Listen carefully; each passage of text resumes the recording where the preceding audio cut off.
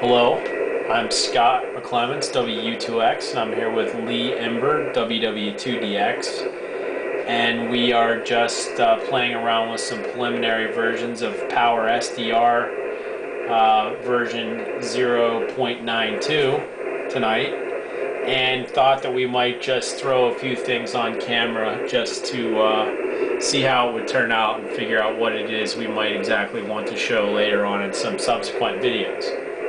So right now we have the OP pan hardware hooked to the IF output of the K3, and that is hooked up to the output. Actually goes from the K3 to the LP pan into the EMU sound card I have here, which is hooked up to my desktop system. And furthermore, there is a serial cable on the back of the K3 which is hooked to the computer. That gives us our linking between K3 and the PowerSDR applications via the changes made in PowerSDR IF stage. So as you can see, it's not a very active band, but there is some activity. The audio that you can hear right now is not hooked up via direct line to the camera, but you're just listening to the output from the K3 and that's it. We could listen to the output from the PowerSDR, but we don't have the means to do that at this time. So as you can see, we can tune the VFO knob on the PowerSDR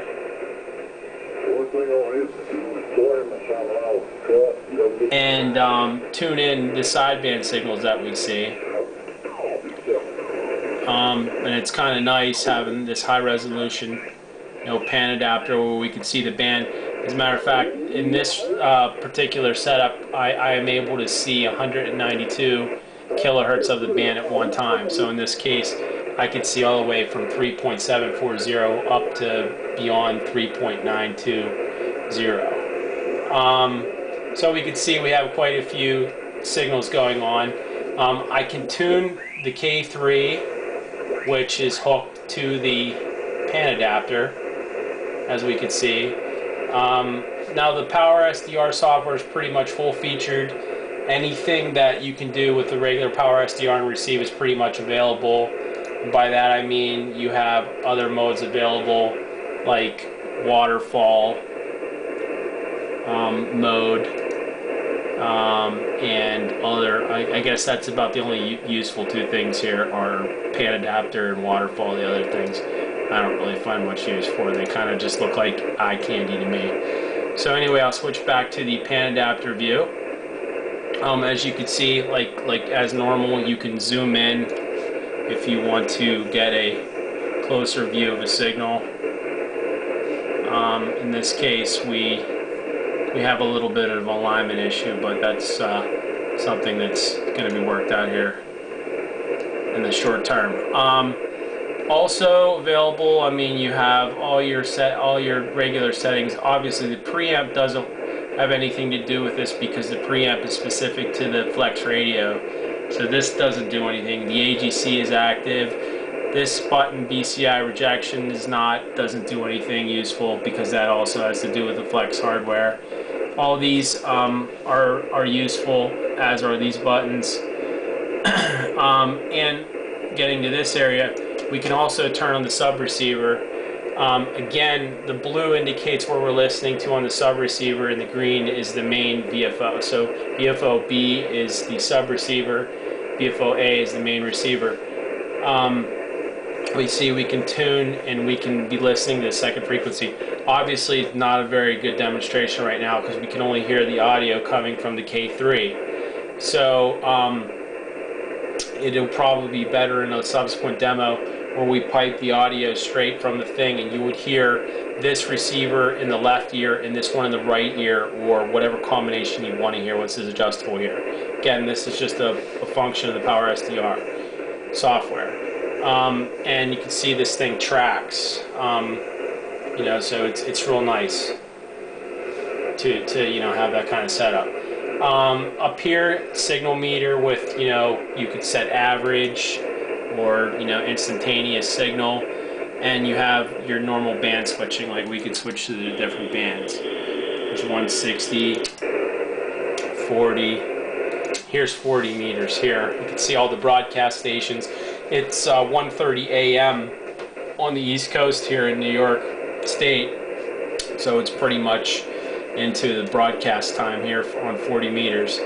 I'll scroll down to show some sideband signals here, but another feature I'll just demonstrate here is I was tuning with the K3 before. Now I'll do this where I click on here and show that I can tune by clicking, dragging the pan adapter display. If I see a signal, I can click it and drag it, move it over. I can also just take my mouse wheel and tune right on the VFO. Or another thing is I could just click with the crosshairs and it will tune right to the frequency. Again, the CW signal isn't heard on the K3 that shows on the pan adapter because there's a slight shift between the two in frequency alignment at this time. Let's see if there's anything else that I can really show. Might be interesting to show that if we go up to like 10 meters, 10 meters is pretty much dead at this time.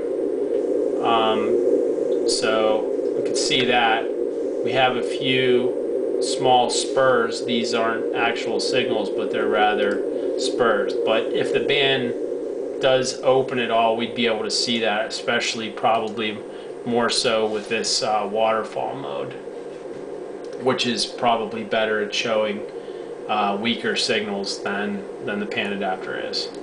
So that also would go for 6 meters. We could also monitor 6 meters on the K3.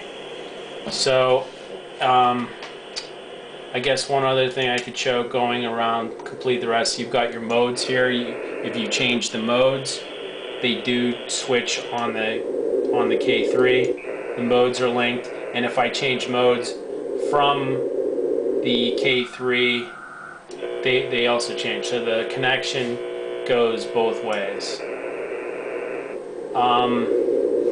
And let's see, let me just go back to 80 for this particular demo. And as normal with the PowerSDR, you could select your filter widths here, which you could automatically see on the pan adapter, how much stuff is in your passband. Again, this passband is independent of the K3. This doesn't indicate the bandwidth that the K3 is actually using at this time. It's just the bandwidth that the PowerSDR receiver is using at the time. So they're not linked. I think that's about all I can think of to show. Lee, is there anything you can add? I think we're good. We could probably talk about some future stuff that's on the list. That's top secret, Lee. Oh, okay. Well, we'll leave that out for now. There's some really cool stuff, actually. In other words, I'm not going to say anything that I can't commit to. So. But anyway, that's basically it for now. So everything seems to be working good. Cool. Let me show the setup menu. Oh yeah.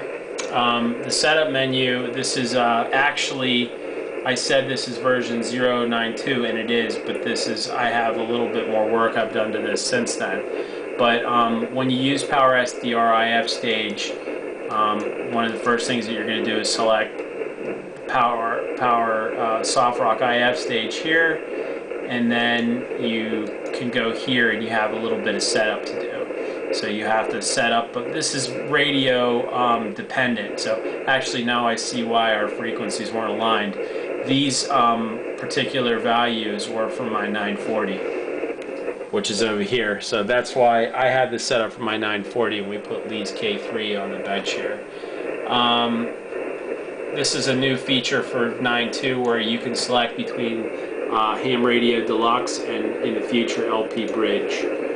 So that's basically it. There's a few other things I'm adding to this that I had already added to the sound card menu, including this IQ sample offset correction, and the buffer size can be enlarged.